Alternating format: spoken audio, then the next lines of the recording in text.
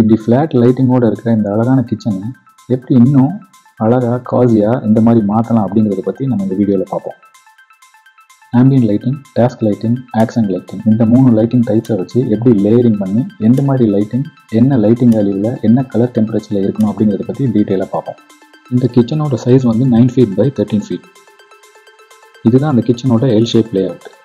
Basically stove, சிங்க்கு, fridge, இதுதான் அந்த relationship. இந்த பர்டிகுலர் கிச்சனுக்கு நான் எடுத்துக்கிட்ட மெட்டீரியல் அண்ட் கலர் ஸ்கீமும் இதுதான்.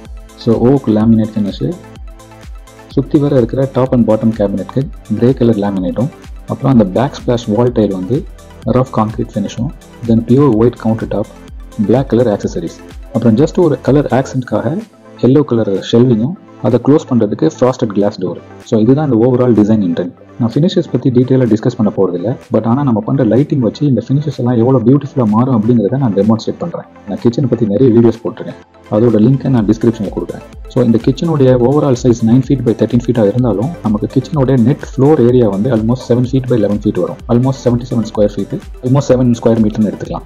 ஸோ இந்த லைட்டிங் பிரின்சிபிளில் நம்ம 3 types ஆஃப் லைட்டிங்கும் லேயரிங்கும் பண்ண போகிறோம். ஃபர்ஸ்ட் இந்த 7 feet by 11 feet ஃப்ளோர் ஏரியாவை பேஸ் பண்ணி ஆம்பியன்ட் லைட்டிங், அப்புறமா கவுண்டர் டாப் அதாவது 9 feet by 2 feet இருக்கிற அந்த கவுண்டர் டாப்க்கு டாஸ்க் லைட்டிங்கும், அதுக்கப்புறமா ஆக்சன் லைட்டிங் வச்சு நம்ம பாட்டம் கேபினெட்டையும் ஷோகேஸையும் நம்ம ஆக்சென்சுவேட் பண்ண போகிறோம். பேசிக்கலி இந்த கிச்சனில் ஃபால் சீலிங் இல்லை, பட் இந்த கிச்சனோட லைட் சோர்ஸ் என்னன்னு பார்த்தோன்னா ரூஃப் ஸ்லாப்லேயே எம்பெட் பண்ண 4 ஸ்பாட் லைட்ஸும் 2 வால் லைட்டும். ஸோ இந்த 2 வால் லைட்டிங்கையும் 4 ஸ்பாட் லைட்டையும் வச்சு ஆம்பியன்ட் லைட்டிங் பண்ணணும். ஸோ இந்த டியூப் லைட்டோட கரண்ட் லைட்டிங் வேல்யூ என்னன்னு பார்த்தோன்னா 2000 lumens. So almost 20 watt LED tube light. Colour temperature வந்து 6500 Kelvin. இது ரொம்ப ஃப்ளாட்டாக கூல் ஒயிட்டாக இருக்குது. ஸோ நான் அதோட கலர் டெம்பரேச்சரை ஃபஸ்ட்டு நேச்சுரல் ஒயிட்டுக்கு மாற்ற போகிறேன். அதோட கலர் டெம்பரேச்சரை 4000 Kelvin நான் மாற்றுறேன். இப்போ முன்னாடி இருந்ததை விட பெட்டர் ஆகிடுச்சு. பட் இவ்வளோ லைட்டும் நமக்கு தேவையில்லை. ஒரு ரூல் ஆஃப் தம்ப் என்னன்னா, கிச்சனோடைய ஆக்சன் லைட்டிங் பண்ணும்போது அதோட ஃப்ளோர் ஏரியாவுக்கு 150 to 200 லக்ஸ் லெவல் இருந்தால் போதும். அதாவது 200 lumens per square meter, அதாவது 200 lumens per 10 square feet. நான் கிச்சனோட இந்த மாதிரி லக்ஸ் லெவல் எப்படி கால்குலேட் பண்ணுறது அப்படிங்கிறத பற்றி நான் இன்னொரு வீடியோ போட்டிருக்கேன். நான் அதோட லிங்க் நான் டிஸ்கிரிப்ஷன் கொடுக்குறேன். இந்த வீடியோ மூலமே அதை பாருங்க. ஸோ இந்த 7 feet by 11 feet அதாவது 77 square feet நெட் ஏரியா இருக்கிறதுக்கு நமக்கு ஆல்மோஸ்ட் 1050 to 1500 lumens வந்து நமக்கு தேவைப்படும். ஸோ இப்போ நம்மக்கிட்ட 6 லைட் சோர்ஸ் இருக்குது, அதாவது 2 டியூப் லைட்டும் 4 ஸ்பாட்ஸ் இருக்குது. ஸோ ஒரு ஸ்விட்ச் போட்டால் 2 டியூப் லைட்டும் எரியிற மாதிரி நம்ம கன்சிடர் பண்ணிப்போம். ஸோ இப்போ 2000 lumens அதாவது 20 watts டியூப் லைட்டை கேன்சல் பண்ணிவிட்டு 10 watt டியூப் லைட்டு 1000 lumens போட போகிறோம். ஸோ இப்போ பார்த்தா நல்ல பெட்டர் ஆகிடுச்சு. ஸோ இந்த ரூமுக்கு தேவையான அளவுக்கு லைட் வேல்யூ மட்டுமே போட்டாலே 20 wattsலேருந்து 10 watts அதாவது 50% பவரை நான் கம்மி பண்ணியிருக்கோம். பட் நமக்கு இனஃப் லைட்டிங் கிடச்சிருச்சு. ஸோ இப்போ இந்த 4 ஸ்பாட் சோர்ஸையும் ஸ்பாட்டுக்கு பதிலாக கோப் லைட்டிங் யூஸ் பண்ண போகிறேன். கோப் லைட்டிங் வேறு ஒன்றும் இல்லை, சர்க்யூட் ஆன் போர்டு. அதாவது அந்த லைட்லேயே எல்இடி சர்க்யூட் போர்ட்ஸ் இருக்கும். இதுவும் கிட்டத்தட்ட ஸ்பாட் லைட் மாதிரி தான், பட் என்ன better than spot light.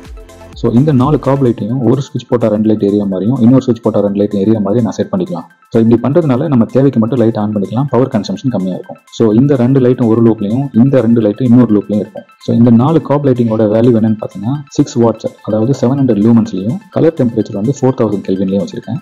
4 லைட்டுமே same value தான். ஸோ இதை பார்த்தீங்கன்னா ஒரு ஸ்விட்ச் போட்டவனையும் இந்த 2 லைட்டோட வெளிச்சமும், இன்னொரு ஸ்விட்ச் போட்டவனையும் மற்ற 2 லைட்டோட வெளிச்சமும் வரும். ஸோ என்டையர் கிச்சனும் நல்ல ஆம்பியன்ட் லைட்டிங்காக சூப்பராக ஹைலைட்டடாக தெரியும். So overall கிச்சனுடைய ambient லைட்டிங்கோட full value பார்த்தோன்னா 2 டியூப் லைட்டும் எனக்கு 1000 lumens போட்டோன்னா 2000 lumens ஆச்சு. 4 காப் லைட்டும் 700 lumens போட்டோன்னா 2800 lumens ஆச்சு. ஸோ டோட்டலாக 4800 lumens நம்ம கிச்சனுக்கு ஆம்பியன்ட் லைட்டிங் கிடைச்சிருச்சு. ஸோ ஜென்ரலி 4500 lumensல ஒரு கிச்சனோட லைட்டிங் இருந்தாலே அது போதுமானதாக இருக்கும். ஸோ அதை நாம அச்சீவ் பண்ணியாச்சு. அடுத்தது டாஸ்க் லைட்டிங். ஸோ இங்கே டாஸ்க் வந்து கிச்சனோட கவுண்டர் டாப் மட்டும்தான். ஸோ அந்த கவுண்டர் டாப்போட நீளம் பார்த்தோன்னா ஆல்மோஸ்ட் 10 feet 3 மீட்டர் ஆச்சு. அப்புறம் இதில் இன்ஸ்டால் பண்ணியிருக்க கிச்சன் ஹுட்லேயே லைட்டிங் இருக்குது. ஸோ நம்ம கவுண்டர் டாப்பை இலுமினேட் பண்ணுறதுக்கு அந்த கேபினட்டோட பாட்டம் சைடில் எல்இடி ஸ்ட்ரிப் இன்ஸ்டால் பண்ணிக்கலாம். 1 metre LED strip almost 1500 lumens இருக்கும். ஸோ 3 மீட்டர் எல்இடி ஸ்ட்ரிப் பார்த்தோன்னா 4500 lumens. கலர் டெம்பரேச்சர் வந்து 4500 Kelvin எடுத்திருக்கேன். யூஸ்வலி டுவர்ட்ஸ் ஒயிட் சைட் போகலாம். ஸோ இந்த லைட்டிங் வேல்யூவே இந்த டாஸ்க் லைட்டிங்க்கு போதும். அடுத்தது accent lighting. Bottom கேபினெட்டில் food lighting பண்ணுறோம். இது almost 2.7 metre. Same LED strip 1 மீட்டருக்கு வந்து 1500 lumens. ஸோ 4000 lumensம். பட் இதோட கலர் டெம்பரேச்சர் கொஞ்சம் எல்லோஷாக வேணும் அப்படிங்கிறதுனால 3000 Kelvin போயிருக்கேன். சேம் வேல்யூ இந்த பாட்டம் சைட்லேயும். அடுத்தது ஷோகேஸில். இதில் ஒவ்வொரு ஷெல்ஃபுக்கு கீழேயும் 1 அடி நீளத்துக்கு ப்ரொஃபைல் லைட் பண்ணியிருக்கேன். 1 அடி நீளம் ஆல்மோஸ்ட் 450 lumens இருக்கும். இதுவும் கலர் டெம்பரேச்சர் கொஞ்சம் எல்லோஷாக வேணுங்கிறதுனால 3000 Kelvin போயிருக்கேன். அவ்வளோதான். ஸோ இப்போ பாருங்கள், இதை கம்பேர் பண்ணும்போது இந்த ஃப்ளாட் லைட்டிங்கும் இப்போ நம்ம பண்ண லைட்டிங் வேல்யூக்கும் எவ்வளோ டிஃப்ரெண்ட் இருக்குன்னு. இது ரொம்ப பியூட்டிஃபுல்லாக காசியாக மாறிடுச்சு. ஸோ இந்த மாதிரி லைட் வேல்யூ நம்ம அட்ஜஸ்ட் பண்ணுறதுனால நம்ம தேவையான லைட்டு மட்டும் வச்சு நம்ம பவர் கன்சம்ஷனையும் நம்ம கம்மி பண்ணிக்கலாம். ஓவர் லிட்டாகவும் இருக்காது. அட் த சேம் டைம் நம்ம செப்பரேட் லூப்பிங் பண்ணியிருக்கிறதுனால நம்ம தேவைக்கு ஏற்ற மாதிரி, நம்ம மூடுக்கு ஏற்ற மாதிரியும் லைட்டிங் ஆம்பியன்ஸை நம்ம மாற்றிக்கலாம். ஜஸ்ட் ஃபுட் லைட் மட்டும் ஆன் பண்ணிக்கலாம், இல்லாட்டி ஜஸ்ட் வால் லைட்டும் டாஸ்க் லைட்டும் மட்டும் ஆன் பண்ணி வச்சுக்கலாம். ஸோ உங்கள் தேவைக்கு ஏற்ற மாதிரி டிஃப்ரெண்ட் காம்பினேஷன்ஸில் நீங்கள் லைட்டிங்கை ஆன் பண்ணி வச்சுக்கலாம். ஸோ நீங்கள் என்ன மாதிரி காம்பினேஷனில் வச்சாலும் நம்ம யூஸ் பண்ணியிருக்கிற கலர் டெம்பரேச்சரும் அதில் யூஸ் பண்ணியிருக்கிற லைட் வேல்யூஸும் இந்த 9x13 கிச்சனை ரொம்ப பியூட்டிஃபுல்லாக நல்ல அழகான லைட்டிங் செட்டப்போட காசியாக மாற்றிருக்கு. ஸோ உங்கள் வீட்டை நீங்கள் பிளான் பண்ணும்போது டிசைனர் கிட்ட உங்கள் கிச்சன் லைட்டிங் ஸ்பிளிட் எப்படி இருக்கும், எப்படி இருக்கணும் அப்படிங்கிறத டிஸ்கஸ் பண்ணி பிளான் பண்ணிங்கன்னா பவரும் சேவாகவும் ரொம்ப அழகாகவும் மாற்றலாம். இதுதான் lighting type and layering. Wall ambient light,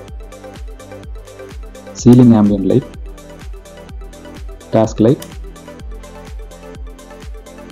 accent foot light, accent showcase light. So இந்த லைட்டிங் பிரின்சிபலை ஃபாலோ பண்ணதுனால நம்ம பவரும் சேவ் பண்ணியிருக்கோம், அதே நேரத்தில் லைட்டிங் லேயர் பண்ணி லைட்டிங் காம்பினேஷன்ஸும் நம்ம உருவாக்கியிருக்கோம்.